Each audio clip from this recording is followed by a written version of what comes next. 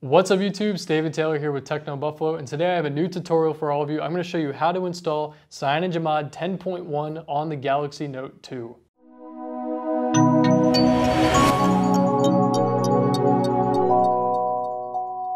Okay, so before we begin, I just wanted to mention that this is a rooting video, so this will void your warranty. So please do this at your own risk. I'm just showing you how to do it, and these files might not work for you. You have to make sure that this is the N7100 version of the Galaxy Note 2. I'm going to go into here, go down to About Device, and show you right there the GT N7100. This is the non-LTE version of the Galaxy Note 2. So just make sure you have that device before you begin, or else this will not work. All right, and to start off, we're going to get this thing rooted. So you want to go, after you download all three of my files, I have them all in the description for this video, as well as on the link on TechnoBuffalo. You go to the CF autoroute thing right here, go down to this download down here and click this. It'll download the zip file. And then these other ones are the CyanogenMod, the GApps that you need, as well as the Open Recovery for TWrp. So after you get all four of those files downloaded, I like to put them all into one folder just so I can keep it all together. You want to go click on the CF autoroute, right click on that and click on extract. And I like to extract it to its own folder. So I'm going to click on that. And now you get the CF autoroute folder right here. Double click on that and you have Odin, odin.ini, and the CF autoroute .tar.md5 file. You want to make sure that's the exact file, and make sure that this is the N7100 version. You can get this for the other versions if you have a different version of the Galaxy Note 2, but this is for the N7100 version of it. So you want to right click on odin.exe, click on Run as an Administrator. It's then going to open up a window just like this. You want to make sure that a yellow box shows up right there. Now you want to put your device into download mode. Now to do that, you want to hold in the power button, power it off, and then once it powers off, you want to hold in the down volume button, the home button, as well as the power button. And then once it boots back up, you should see a screen. Let me turn this off really quick, just like that. And then when it boots up, you will see this screen. And then you want to hit up on the volume button to then put it into download mode. And you'll see this is downloading. Do not turn off target. So you just put that down for now. And then you want to go back to your computer. You might see two yellow boxes here, but what I like to do is just go back into Odin, and it'll only show up as one, just so you know that that's the right one. You want to click on PDA, and then search for that folder that you created earlier. I have rooting Galaxy Note 2, or I have all my other files. Click on the CF autoroute folder, and then click on the .tar.md5 file right here, the autoroute, and then click Open. Now all you have to do is hit Start, and then this will actually root the Galaxy Note 2. So I'm going to hit Start, and it'll start saying a bunch of stuff in the message box, as well as you'll see a blue bar go across, and then you'll see that it starts to root. And then once you get a green pass box on the Odin, that means that it worked perfectly fine, and then your device will start to do this. You'll see a little red Android guy in there, and it'll start flashing all the files for the root. And then once this is done, it'll reboot and go back to your home screen. So there we go, it's rebooting now. We'll go back to your home screen, and it won't be anything different, but you will have a program called Super SU installed, and that means that it is rooted, and that's just what you need to get CyanogenMod onto the Galaxy Note 2. There we go, it says Android is upgrading, and now we should just boot right back into the home screen. There we go, you want to slide to unlock, and now just check really quick that you are actually rooted by going into Apps, and then scrolling over until you see that little Superman-like icon that says Super SU. You can click on it and make sure it loads fine, as well as it'll probably pop up and say, do you want to follow me on Twitter for the developer? You can just say no thanks. All right, now that you're back at the home screen, you want to go to your My Computer file, open this up. Make sure that you can see your device. If you can't, it's no big deal. Just unplug the USB cable that you have right here and plug it back in. That way it'll recognize it on your computer. Double click on this, and then double click on the storage. And then you want to create a folder called ROMs. I like to call it ROMs just because it's easy to remember. Just call it ROMs. And I put this to the side. Open up your file that you had, that you downloaded all the files from before.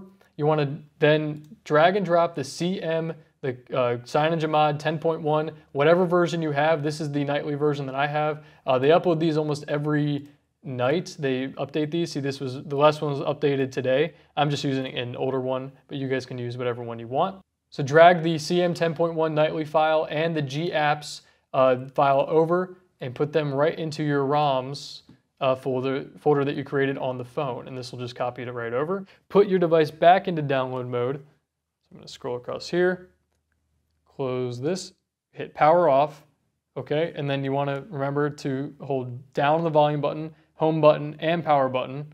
This will then reboot the phone, and hopefully you get right there, you get this message, then you hit up on the volume button, and you go back into download mode. Now you want to reopen up Odin once again. Just move that up a little bit so you guys can see. You want to reopen up Odin really quick. All right, here, hit run as administrator. Now you want to make sure you have that yellow box again. Hit PDA, go to that file or the folder that you have all your stuff in. Open recovery.twrp, you want this one, the .tar file.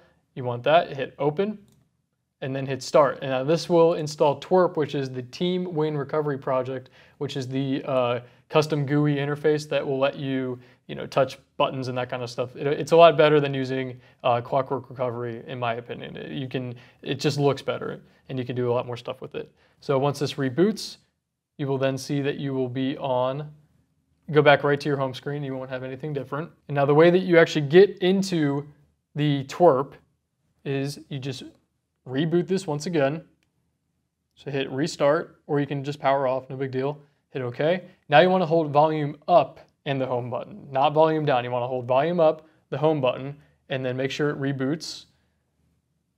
And then as long as you're holding the volume up and the home button, it should boot right into twrp. There you go. You see Team Win, and then this will pop up. These are the custom GUI interface that I was talking about before. So now this is really good. That means that everything's working properly, and you are rooted, and you have everything ready to go. So now you're going to hit wipe, go to advanced wipe, hit Dalvik cache and cache, and then hit slide to wipe. This will just get rid of all the junk files that are on your device and make sure that everything is working properly. Hit back again, one more time, and then you want to go up to install, and then find the folder that you created earlier. So there's my ROMs folder right there. Now, if you're not in the SD card folder and you're all the way back at root, all you have to do is scroll down, find SD card right there, and then scroll down again and find ROMs, or whatever you named the file before.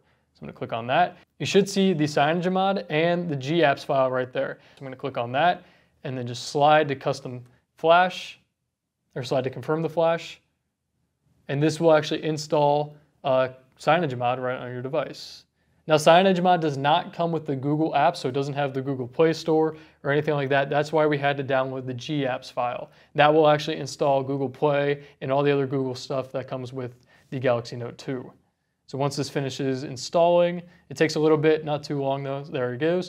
And you're going to hit back on this, and then you're going to click on GApps and then install this. So this will install, again, the Google Play Store and everything like that. This is actually really quick because it's a pretty small file. So once this finishes, you're good. Now you're going to hit wipe again right there, and this will wipe the cache and the Dalvik cache again really quick. And now what I like to do is I like to go all the way back and hit wipe again, but this time I'm going to hit slide to factory reset. This will reset it to the factory defaults of the CyanogenMod. This will not erase everything that you just did. This will just make sure everything's working properly. So I'm going to slide to factory reset. Let that finish. It's really quick. Hit back again. And now all you have to do is hit reboot and then click on system. And now if everything works properly, this should boot with the CyanogenMod logo, and we'll see right here. So there we go. You can see that it has the CyanogenMod boot logo right there, and it's just going to go through the animation stages. This might take a little while. If it ends up taking like more than 5 minutes, all you have to do is boot back into twrp and then do another factory reset. That just seems to clear it up for me. But I'm going to let this sit, let this finish, and I'll show you all what it looks like once it boots up. All right, and there we go. Here's the boot screen. I'm just going to go through this really quick. And here we go. Here is CyanogenMod 10.1. I'll show you guys really quick. Down here, go to About Phone. Scroll down, you have 4.2.2 Android. Scroll all the way down to the bottom. You can also see the nightly build that you have installed right there, 10.1. A really nice thing about CyanogenMod is that it does actually have over-the-air updates now. So you click on CyanogenMod Updates, and it'll actually search for over-the-air versions that you haven't installed yet, and it'll find the ones that are ready to go. I don't think I have Wi-Fi and all that stuff on, but you can actually install the over-the-air updates that way. So it's a really nice feature that they have put into 10.1. I think it was in an older version as well, but this is great. So this actually works, everything works fine, data works fine, texting works fine. Again, just let me know if you guys have any questions down in the comments below. I'll probably be responding as Robo13, so look out for that account just in case you guys have any questions or any problems like that. Let me know in the comments down below. So I hope you guys like this video. My name's David Taylor, and I'll see you all in the next one. Thanks, guys. What's up, everyone? John here. Thank you for watching the video. If you enjoyed it, I certainly hope you did. Click on the subscribe button right under me in my pants region to get tons more tech videos from TechnoBuffalo. We've got awesome unboxings, comparisons, reviews, recaps, and everything else you can think of in the tech world right here on the channel. Join the herd today! If you want to check out some more content, just click right over this way to see some other recent videos. See you guys next time.